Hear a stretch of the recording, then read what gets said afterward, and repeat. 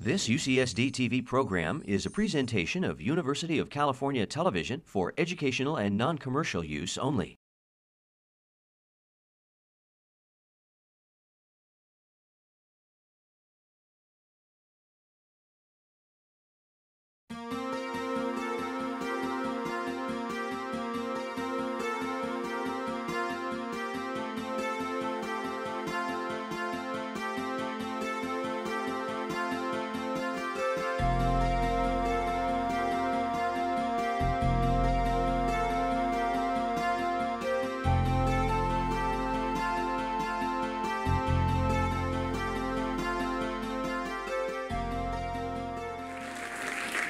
Well, welcome to Atkinson Hall. I've been asked to make a few opening remarks. I will interpret that broadly and start by sharing an observation. As I was listening in to the conversations earlier today, it dawned on me that if you look around the universities in the US, practically every one of them has a computer science department, and they train hundreds of students every year in software engineering. And lots of them look for cool ideas, projects to do, and out of the thousands and thousands of students emerge a few 100 perhaps that are trying to create new companies, and then out pops a Twitter or a Facebook or a Google. So I think universities have a huge role to play in building this massive pyramid out of which these breakout ideas emerge. I was also noting with a tinge of sadness, really, that this does not extend to other disciplines like power engineering. When I was an undergraduate, power engineering was just almost as important and as popular as what was called electronics engineering, right, where we studied chips and communications and so on. There are very few universities left in the world where they teach power engineering. Who really knows today what a series motor is, what an induction motor is? And then we hear that 40%, 50% of all the energy consumed runs through a motor. So I think much as we look for efficient ways of innovating, we must recognize that many of these innovations spring out of universities that actually spend and educate very large numbers of people in the foundational material out of which you can construct these things. So UCSD is trying to do something about it. Not enough, I personally think. I think we are hiring 6 faculty members specifically focused this year on energy. But I think a lot more needs to happen. So that's my little rant. So welcome again to Atkinson Hall. You heard from Larry Smarr. We have him as Institute Director. This is the San Diego division of Cal IT2 that you're at. There is a division at Irvine. And Larry very lovingly calls Cal IT2 as a cancerous growth on campus. I like to at least think that we are a very benign cancerous growth here. We are truly an out-of-the-box environment. We work with 23 departments at UCSD. I've been here for a very long time, and I didn't know we had that many departments. And I'm pleased to learn that I believe there are only 25 departments. So we work with practically all departments on this campus. And what makes it attractive for people to come here is partly what you will experience yourself later tonight when we have some tours for you.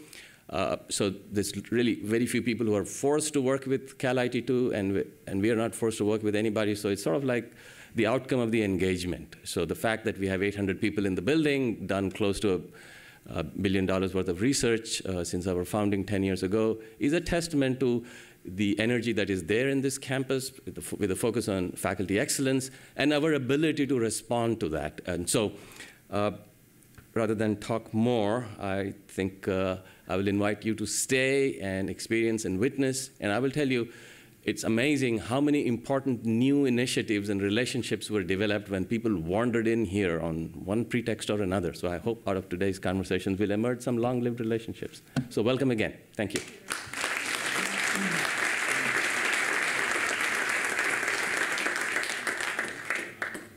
Hello, I'm Alexis Madrigal. I'm a senior editor at The Atlantic, where I cover technology. I saw many of you earlier today.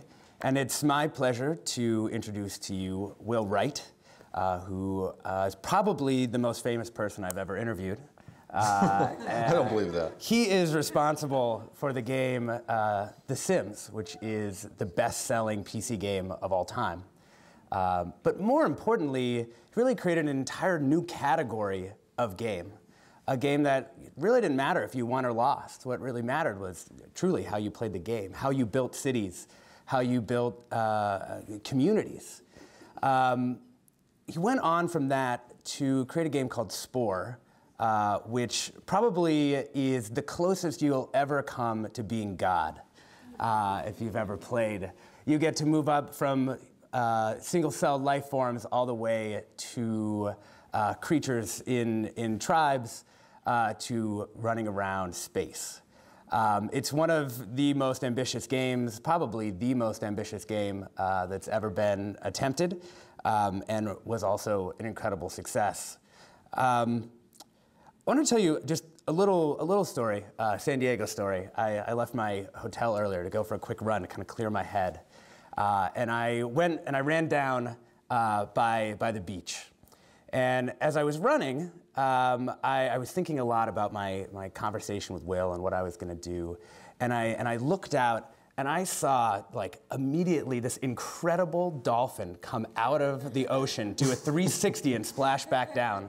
And I thought, that's my first theme, fun. From then on, I could not stop staring at the ocean. From that, all my visual range now, I wanted to refilter what I was seeing to be the ocean. And so that's the second theme, filters, how when you see that something can work in the world or in a virtual world, it can change the way that you start to see that world. And the last thing is, as I was staring out looking for dolphins, I hit a patch and fell onto my face. And so the third theme of tonight is failure. So I want to start there, Will. You have said in the past from one of your interviews, some of the most effective education is failure-based, where you're given a system and you can manipulate it and explore different failure states and success states. What do you see as an effective way of bringing the idea of failure-based education into a system that has been entirely resistant to it? Well, I think games are kind of unique in the fact that, in some sense, they celebrate failure. You know, with any game, there's this interaction loop the player is going through. They pick up the controller, they start pressing buttons, and at first you don't know how to control Mario, and you figure out that makes him jump, that makes him go forward. That's the very first interaction loop. It's occurring over a few seconds. There's success and failure on both sides of that. You know, initially I'm failing to control them, then I learn to control them. Then I start moving along and I encounter some obstacles, you know, bosses, you know, trenches, locked doors, whatever. That's the next level. That's occurring over maybe minutes, you know, and there's successes and failures on both sides of that as well. Most people, when they play games, most of what they're experiencing in the game is failure, and they enjoy it. You know, what you actually need to do in a game is have a diversity of failure, have people understand why they're failing, so then they want to go back. That's the compulsion, is that, oh, I see, I need to do this to get the key to open the door. And that is the motivation to have them go into the next loop, you know. And it's that failure-based learning really is, you know, in some sense, almost the kernel of the scientific method. That if you look at a little kid playing a game, they have no idea. They don't read the instructions. They pick up the controller. They start, you know, just experimenting, basically, observing the results, start building a hypothesis in their mind, totally based upon the failures and then later the successes that they encounter. But in a game, you know, that's really what play is about. You know, play is really kind of exploring the boundaries of a system. You know, where can I push this system? What's its range of behavior? And that's, you know, in some sense, you know, the word play. And I think that, you know, when you kind of go in with that mindset that I'm going to play with this, you know, and I'm not necessarily have to achieve this goal, but I want to kind of see what the system can do, then the failures, you know, don't feel like failures. They feel like exploration. Right. And you've called that, right, the possibility space, like what you find by failure in the game. That's what you can, defines what you can do. Yeah, yeah. I mean, the possibility space encompasses both failure and solutions. You know, any game really, in some sense, is a problem. You know, we're actually selling the, you know, the player a problem for $30 or whatever they're paying for it. Hopefully it's a very interesting problem with a variety of solutions. And the player is exploring kind of the, initially the failure space, looking for the solution space. But it's interesting, like anybody who plays a game, within a few minutes, they get a sense of the possibility space of that game. Whether it's on rails and it's pretty much a choose your own adventure, or whether it's a more open-ended simulation like, you know, something like The Sims. They intuit that. They intuit the space, the possibility space encompassed in that system. What about you have kids? Did you try and, how did you build into your own family education the idea that failure was okay? and in fact a necessary I have component. two kids very far apart. My daughter, I was inflicting my games on from a very early age, you know, and you know, growing up with a game designer of her father, you know, probably warped you in a certain way. But you know, I always found that with her, she would like find some certain aspect of the game that she really wanted to go off in some direction that totally took me by surprise. And I have actually a 1.5-year-old now, a boy, Parker, and I gave him an iPad, I don't know, 6 months ago, and I didn't even tell him what to do with it. I just put it on the floor next to him. And within about 2 months, he figured it out on his own without me doing a thing. He knows how to power it up, slide the thing to unlock it, go through the screens, find the app he wants, boot up the app, has his favorite apps. And I just sat back in awe, watching this kid do this, entirely. And I watched him fail a lot, but he, over time, he kind of figured out that, he failed 10 times, but then he succeeded. Then he failed 10 times, succeeded. And, this is instinctual to us, to everybody.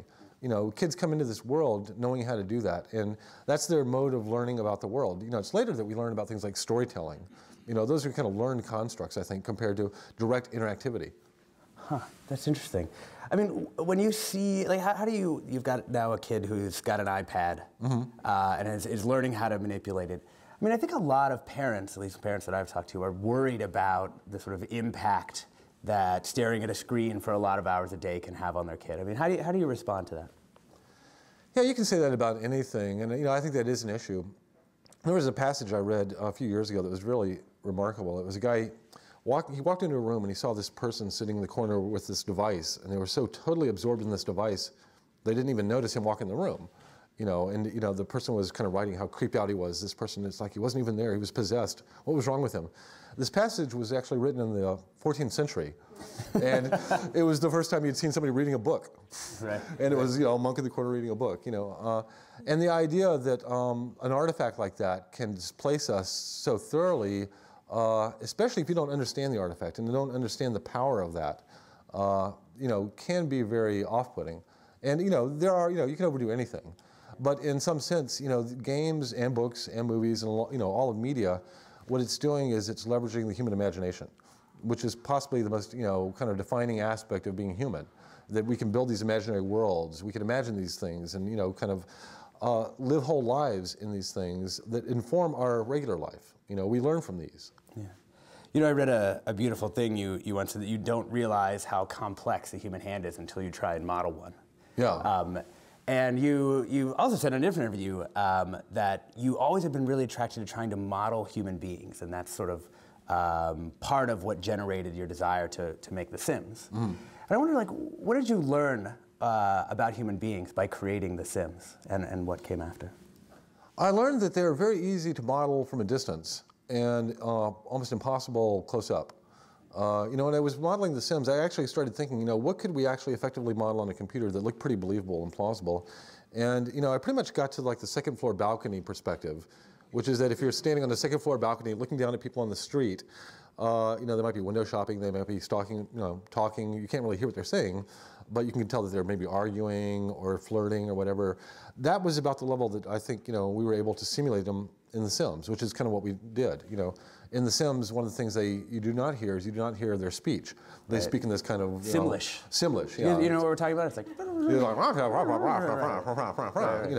But... like meaningless phonemes, basically. Well, it's not entirely meaningless, because you can actually tell the emotional tone. In fact, we have a wide range of emotional tones. I can tell if they're upset, if they're tired, but I just can't tell what the actual topic is. What we found, and we find this in games a lot, that really when we're simulating these systems, we're dealing with two processors. One is inside the computer, the other is inside the player's head. There's certain things that we can simulate very effectively on the computer, and other things that just suck if you try to simulate them on the computer. But those things that suck on the computer, generally, you can simulate very well in the player's imagination. And so by leaving the conversation in kind of the Simlish, we were leaving the players to basically imagine what they were saying, and they would fill in the blanks very effectively. The Sims was really effective at kind of creating online communities out of sort of the trade of virtual items. People would create new types of objects that could be placed into other worlds. So it's pretty clear you've been following social media space for a while. I wonder, how do you view Facebook and Twitter as games? I mean, do you think of them that way? Do you think that they can be played in a conventional sense? Well, obviously there are a lot of games on Facebook, but you mean the activity of just kind of updating your Facebook Right. page? I don't mean Farmville. I mean Yeah. just sort of like, going through photos or Right. tagging things or uploading. Well, I think there's a very important aspect that games have been learning over the years and been trending more towards, which is that you never go wrong overestimating the narcissism of the player. And so the more you consider the experience and make it about me, the more I'm going to be into it, right? Oh, it's about me. It's fascinating. Oh, yeah. I want to share it with all my friends. Look what I did. The classic spam that's like, I found this funny picture of you. You click on it and you got a of virus. course. Right. But, and that's what Facebook is all about, really. It's basically a personal newspaper that's all about you. And your friends, and as things get further away from your interests, they kind of fade away to smaller and smaller type in Facebook. But I think the gist of it, though, is the fact that we have this whole generation growing up. They call the millennials, and they expect the world to conform to them. They don't expect that they're going to have to conform to the world. And even when you get into products and services and all that, they expect these things to be customized. They expect a technology to understand them. And that's it's interesting because I think that is where technology is going. All of our technology really has been a leverage for us. You can understand any form of human technology as an extension of our body. Cars extend our feet, a telephone extends our our voice. Computers extend a lot of these things, but more importantly, I think they extend our imagination. And so I think that computer games, one of the things that's interesting is that people, for the first time, are able to kind of not only imagine these elaborate worlds, but then instantiate them and share them with somebody else. Yeah. It used to be that, if you were a really good writer or, a master artist, you had that ability to imagine a world and then somehow, kind of convey it to somebody else. Now the average person has that ability. And not only the ability to convey that, but to share an imaginary world with somebody else and build it up as a collective, kind of consensus. If you were designing The Sims, like for the millennials specifically, for a group of people that expects the world to conform to them, like how would you change it? Would it be the same game, or would it be? It would be pretty similar because very early on with early versions of The Sims, the very first thing I noticed is that everybody wanted to put themselves in the game. And at different age ranges, they would kind of do different things. Teenagers, teenage girls was like the peak of the demographic for The Sims. 14 or maybe 13-year-old girls, and they would put themselves in the game, and then they would put their boyfriend in the game and observe what happened, And then they would later go back and tell their boyfriend, guess what you did in the game, And, I think it was some kind of cathartic, weird, psychoanalytic thing for them, Right. But again, the idea that the game was about them seemed appropriate. They wanted a game about them. They didn't want a game about, the Battle of the Bulge. Right. That one was for me, yeah. In the game Spore, for those who aren't familiar, you can create creatures, and they look different, different sorts of creatures. And then you can upload them, and they get sort of distributed automatically, but mostly automatically, to other people's game universes. And this was sort of, they were calling it a massively single-player game. That is to say that there were all these people who were kind of connected through the creatures that they were creating and uploading. Well, now something like more than 100 million, I don't know what the most recent number is, but more than 100 million of objects have been uploaded. We hit that number in about 3 months. Yeah, right. And so I'm just like wondering, what do you learn about what people like about other people's artistic creations? Because like fundamentally what you're doing is you're creating a little piece of art that happens to be a creature in a game, and then you're saying, go out in the world and do something. Do you find that there are artisans of creatures who turn out to be really good at creating these things for other people, or is everybody fundamentally just about as good at making? Oh no, there's a definite kind of logarithmic curve, where, any kind of system like that, 90% of the stuff basically kind of sucks. 10% of it, though, is really good. And it was, first of all, the volume was remarkable, because we actually created a lot of creatures for the game before we released the game. We had our artists creating them, and they were using the same tool that the players were using. And, our artists would make about 2 or 3 a week. Within the first day of release, we passed 1 million that the players had made. Which, and they were extraordinarily good, at least 100,000 of them. Right. But still, compared to what we were making, it was a drop in the ocean. But, yeah, we find that there are not only people that are good at this, but there's certain people that did not expect to be good at this that are, And then all it takes is maybe 5 or 6 people giving them positive encouragement, because we had social feedback features in here too. So if I saw a creature on a planet in the world, I could find out who made it and leave a note saying, "Oh, I love your creature, his eyes are so cute," or whatever it was. But only a few people saying that was cool gives them an intense motivation. Nobody's ever told them they're creative before. And all of a sudden, for the first time, they have absolute strangers telling them they like something that they created. And then they'll spend 100 hours working on the next one. I mean, we saw this in The Sims as well. People would actually make stories and little movies in The Sims. And some of them were extraordinary. At first they were just kind of like stupid superhero type little stories. But later, some of them became these very touching, stories about one woman told a story about how she got out of an abusive relationship. And you could tell the way she was conveying the story that she was just hoping somebody could learn from it. And she felt like she finally had a format in which she could express this. She didn't think of herself as a writer or anything, or putting up a web page. But so I think it's interesting when people discover that they have creativity inside them, but more importantly, that they have something to say to the world, and that people actually out there will listen to them. Your games sort of famously arise, or at least are influenced by, books and theories, like other things out in the sort of cultural space. So I'm wondering, I know you told me you weren't going to tell me exactly what you're working on now. So what are you reading? What am I reading? Oh, that would just confuse you. I'm very interested in mapping. And this is back to old books that I've read before, Edward Tufte, Richard Saul Wurman, all these, information architects, basically. I'm really curious about, the idea of metaphorically mapping things that we don't typically put on maps, like our media collections, our autobiographies. That's kind of part of the direction that I'm just kind of researching. What is it about making things spatial that you think creates? Well, it really comes down to organizing large amounts of content, because more and more we have more of our lives up on the web, in the cloud. A while back, I estimated, like my grandparents, how much data did they generate in their life that still persists today, that I have access to. So like photos, diaries. Well, as far as my great-grandparents, not even photos really, right. Maybe a couple, but really, it came down to a few hundred, kilobytes, maybe. My grandparents, maybe a bit more. My parents, it was in the megabytes. When I think about my lifespan, I'm probably going to generate terabytes of information easily that will be passed on to my children. So every generation, we're generating kind of more data, but it's also persisting longer. It used to be it was on the form of paper that would be burned in fires or crumble in time and turn into dust. But now it's going on the cloud, and potentially this stuff can be backed up pretty easily, but also persist, so that my great-great-grandkids will have access to my entire email on Gmail if I decide to leave it to them. Right. And so I began thinking, everything is moving up there. Our photos, our movies, our correspondence, and how would I really want to see my life? What kind of system can I envision where I can now kind of wrap my arms around all the data that I've left, that's an artifact of my existence? You know what I really love about that too, because I feel like right now, stuff that's in the cloud, data, you essentially have to depend on computer filters. Right. And essentially, if you can visualize it, then we can use just the normal filters that human beings already have. It's so built in. intangible, yeah. Right. And something about digital data, it just feels so intangible. And I think that having this sense that you can actually grab it and touch it and manipulate it, remix it, do whatever, it gives you an emotional connection to it that you don't have when it's just a bunch of files on a computer disk.